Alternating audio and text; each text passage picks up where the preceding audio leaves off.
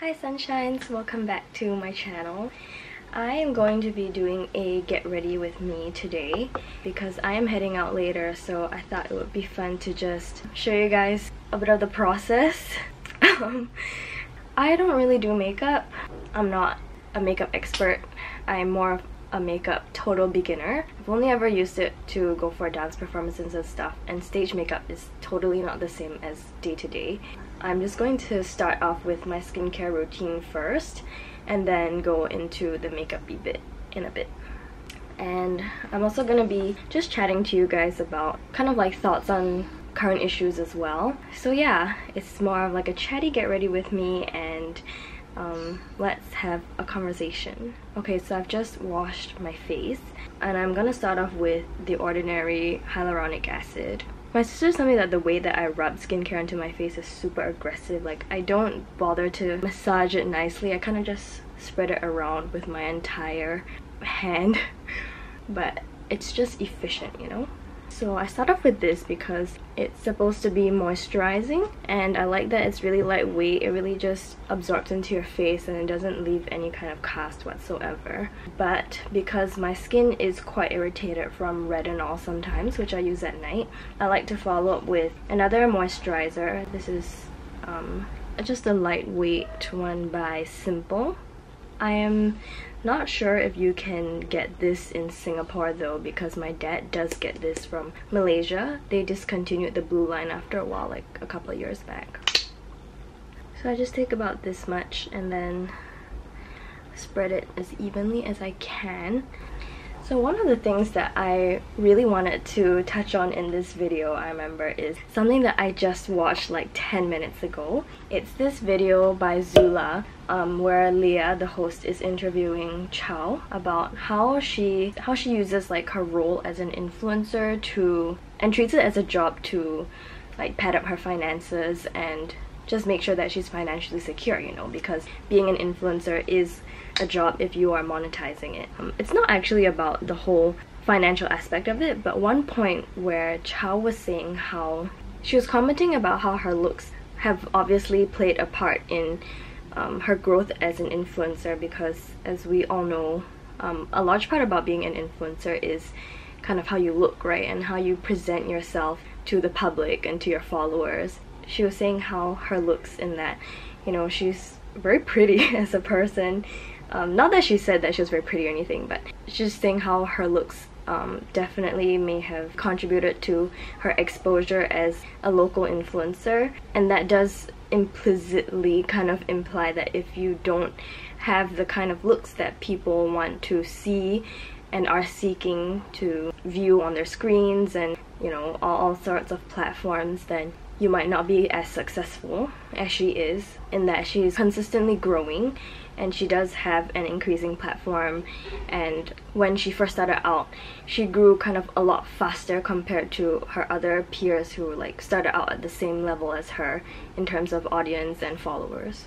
But I thought the most insightful thing she said was that to her it doesn't exactly matter how she looks, because she cannot control how she looks. Like, we can't control how we look like when we're born, right? We're just, it's the genetic lottery whether we've won it or not, and how we decide whether we've won this genetic lottery is really so dependent on how society defines beauty at that time.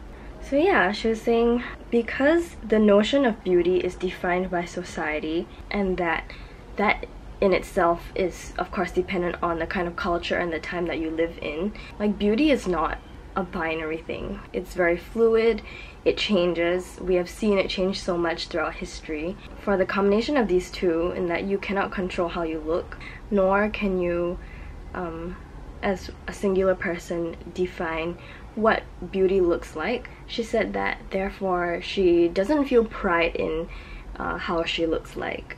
I guess like not really taking credit for what she was really born with in terms of her looks. So I just thought that was a really interesting way of looking at it, like with movements like body positivity going around and more inclusive notions of beauty opening up, which I totally support. I do think that on a personal level, for me, I also don't want to take pride of how I look like, what I am born with, because I didn't ask to look like this. I didn't construct it in any way. And whether I'm considered pretty or not, beautiful or not, hot or not, is really, it's very relative.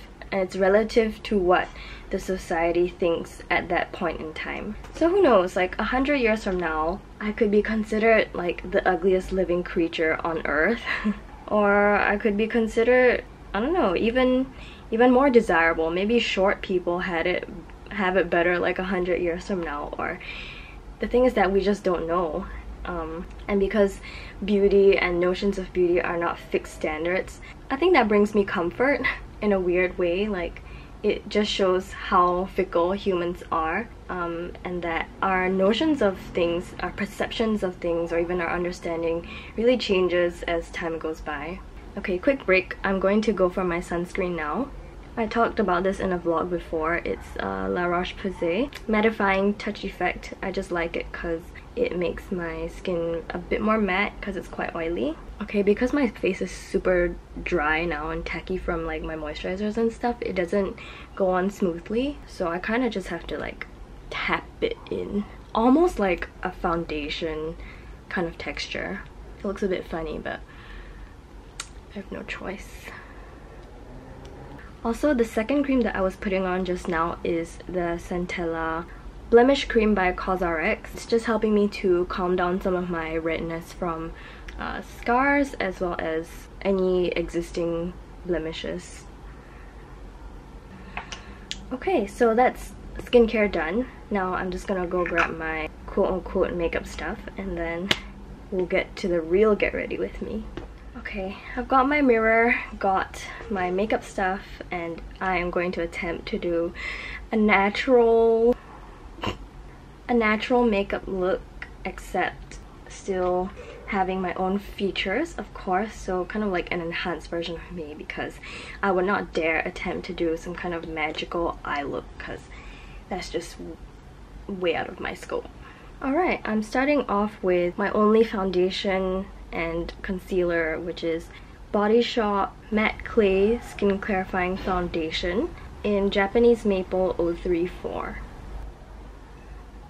I do kind of apply everything with my fingers, again because I do not trust my brushes, which have been used to do very intense dance makeup. I do like little dollops of however much I need. Today I'm going to be a little bit more adventurous and try to cover up more of my redness and my scars. So I kind of just dab it on the areas and then tap it with my fingers to try and blend it out. So what I really wanted to touch on today as well is the news of all the mergers that have been taking place at NUS for the past couple months. The most recent of which is of course the Yale NUS and USP one.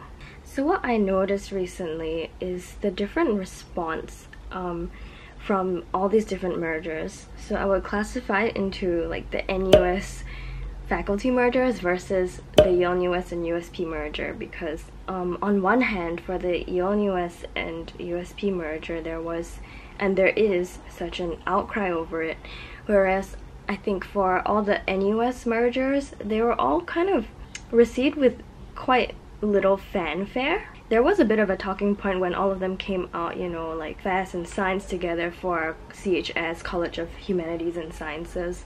Like the tiniest little bit of buzz, maybe. My friends and I talked about it for maybe like 5 minutes, and after that was okay, whatever. Whereas when the new college news broke out, it was just like out of this world. There was so much online feedback about it.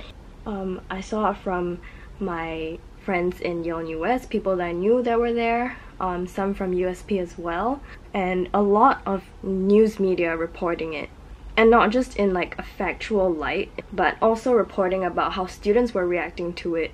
Like the petitions, the no more top down, like the feedback that was on the ground that was collected and also reported into mainstream media. And that got me wondering why I, as a student from FAS, don't have the same reaction as when I found out that FAS and FOS had merged. even though if you don't look at it too closely, it can kind of be perceived as parallel events. Like in essence, they are all simply mergers of different faculties or facets of institution. But while I was pretty much unbothered by like the FAS and FOS one, I just saw so much like genuine emotion from the students who were affected by the Yale NUS and USP merger. And I feel that one of the possible reasons is because of how intricately the students from either YNC or USP kind of derive their self-identity from being in that school. And I don't mean it in a bad way. In as much as I, coming from College of Alexander Peter Tan, even though I only stayed there for 2 years, like so much of my uni life revolved around that place, and I like wholeheartedly and proudly identify with being like a captain. And of course, I've learned so much and I've grown so much from being in that place. So I can therefore imagine why USP students and Yale NUS students, the latter of which have to stay in the campus grounds for 4 years, not just 2, would feel so like emotionally and like mentally tied to the institution itself. And you know what, if I got into Yale NUS, I'll be super heckin' proud of being that. And even just that, like I can imagine how excited you would be to engage in the kind of rigor and liberal arts education that Yale NUS so touts, which is so different from what all the other unis in Singapore can offer to students. So in contrast, I feel that me being a FAS student, knowing that FAS would essentially no longer exist, because even though there will still be the physical building and FAS students under CHS will go to FAS to attend their lessons and stuff, the pedagogy, the original curriculum of the arts education will no longer be there, and everything that I know it as a FAS student for the past 2 years is essentially not going to be the same anymore. But was I very concerned when the news came out? Not exactly, not really, until I did my own digging today. And that's when I realized that I don't necessarily think of FAS as something that is very much me as much as being in CAPT was me. I've never had a lot of my social interactions in FAS.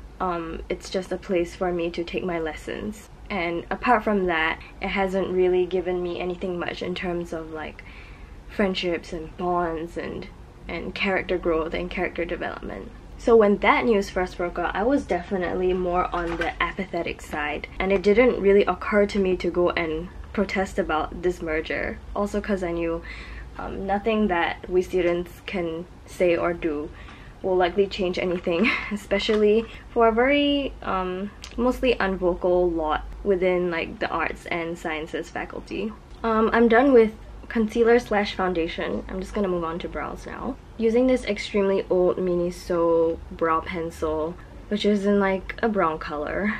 So I was doing research on the new CHS this morning because due diligence, you know? And my most prominent thought is that I wish that NUS had involved students more in the process of coming up with these new mergers and new curriculums, because it seems kind of ridiculous to me that they wouldn't have thought to consult either current or former or even entering students about what they want to see in a university. And yeah, you can use the argument that, you know, kids are young and foolish. At 18 you don't really know what you want to do with your life, you don't know anything about the world. Yes, but making decisions in this very top-down manner, which we will see is such a trend for Singapore and for Singaporean institutions, is that it completely isolates the people who are going to be affected itself. I had read that for the NUS faculty mergers, and particularly for CHS, that the deans of our schools, so the deans of arts and science and maybe the dean of science as well, were more involved than the decision that had been made for a new college. But nowhere were students ever asked to give our input on, hey, do we think this is a good idea? Do we really want this common curriculum, which is meant to help us with interdisciplinarity? As we know, it's really just for economic good, you know, to increase employability, to make us seem more employable. And while no one denies that economic growth is good for a country, like I don't take econs, I wouldn't dare to go into the technicalities of it, but at some point we do have to ask at what cost, right? I was just reading a bit more on CHS, all my notes are here, and they have to take like 13 modules from the common curriculum, which to me is crazy. Like, as a FAST student who was in the Utah College program, I had to take, what, 5 mods. That was like the old common curriculum, but now you have to take 13, and it covers topics like artificial intelligence, community design engagement, great, I mean, I love that, digital literacy, design thinking, data literacy, scientific inquiry, Asian studies, etc.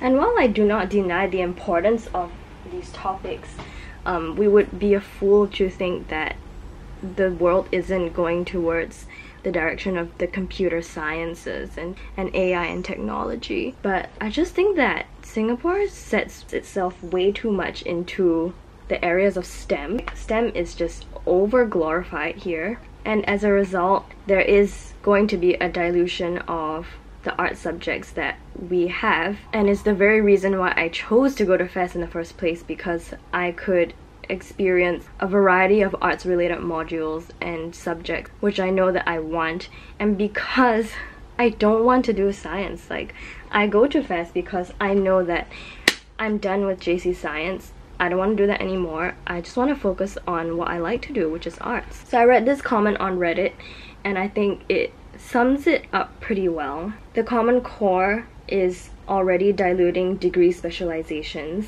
and it also subsumes economic viability of many disciplines under the coming hegemony of computer sciences in the economy of the near future. And I just feel like the trend is to be very paternalistic in terms of management by NUS.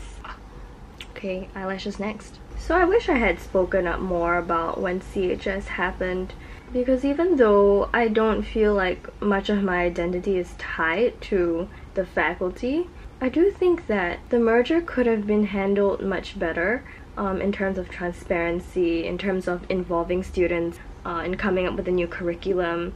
I read threads where people are just very confused about what the whole common curriculum is, and honestly, reading it myself just now, I was confused too. Like, I get some of it but not all of it. All this interdisciplinary modules, the fact that some of them aren't even confirmed yet, it just makes me question, why couldn't students have been involved from the get-go, informed along the way? And even, why weren't all these things settled before releasing the news? Like, if you haven't even settled your interdisciplinary modules yet, which you'll see on the CHS website is currently like an unconfirmed state, why wouldn't you have settled that before releasing it to everybody and forcing students right now in CHS to be under much confusion about what they're going to take? And another point to that is, and I'm sure most people would have seen this loophole by now, is that if you're going to push that onto people,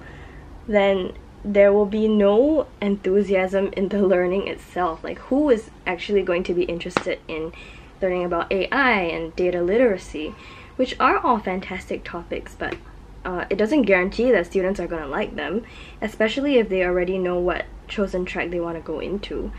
And if you lose that enthusiasm, then there isn't going to be much learning and growth, is there? You know, you can't force someone to learn what they don't want to and what they don't want to retain. It might just end up becoming a game of SU, which ultimately doesn't create the kind of, again, interdisciplinary students that you want to cultivate, but rather like a bunch of coerced students who feel like they have been forced to take subjects that they don't want to and are wasting those subjects on like MCs that could have been used, are directed towards their own specializations, which they have already figured out, possibly after like 18 plus years of education. And this transparency, I feel, is also very much, if not even more so, lacking in the new college merger. I've seen so many complaints that, you know, the decision was not informed to students nor even senior members of the Yale NUS management until when it broke out, or very close to when the news was first released to the public at large. And that is really, really telling. Like, why would you not tell your students, you know, beforehand giving them ample time to think over it, to weigh in. Do you do it because you know they would agree, or you know that they would disagree, honestly speaking? So I mean, the communication efforts here are severely lacking. Yeah, so as I was reading about it, I also read a few articles by the Octant, which is a Yale NUS run like student article website. And I'll put a link in the description down below to some of these articles because I think they explain it way better than I could. And it really helps to see what the scope of the situation is like in terms of why having a liberal arts education in Singapore is important to the students that get to access it, what it means for like our educational landscape, so to speak. Yeah, I think NUS has a really long way to go in terms of how it communicates to students and how it actually makes decisions, which resulted in that whole no more top-down thing in the first place.